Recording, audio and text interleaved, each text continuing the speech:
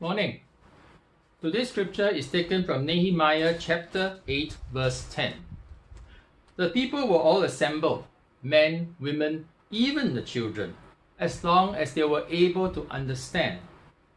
Ezra the scribe held the book of the law of Moses, and from early morning till noon, Ezra read aloud from the scrolls. Everyone listened carefully. Now, this is not a one-way listening exercise. Levites were present to explain the law. The people needed to obey. The people needed to follow God's law. Nehemiah chapter 8 verse 6. Then Ezra praised the Lord, the great God, and all the people chanted, Amen, Amen, as they lifted their hands. Then they bowed down and worshipped the Lord with their faces to the ground. And then they cried. Why?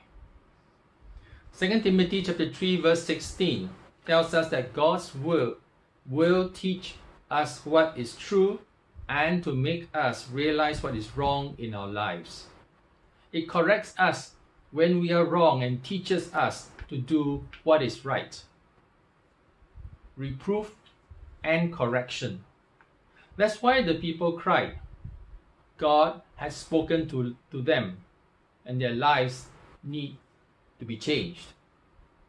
Then these words from Nehemiah came. Don't mourn, don't weep. Verse 10, Go and celebrate with a feast of rich foods and sweet drinks, and share gifts of food with people who have nothing prepared. This is a sacred day before our Lord. Don't be dejected and sad, for the joy of the Lord is your strength. The people were made aware of their sin.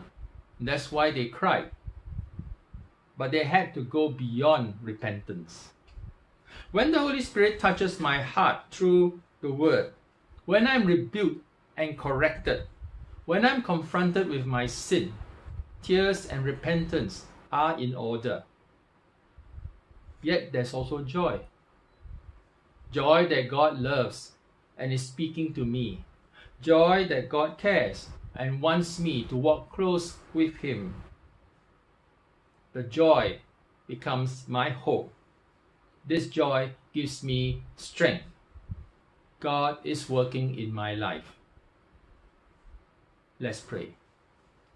Father God, forgive me for I have not followed your directions. I rejoice that you are working in my heart.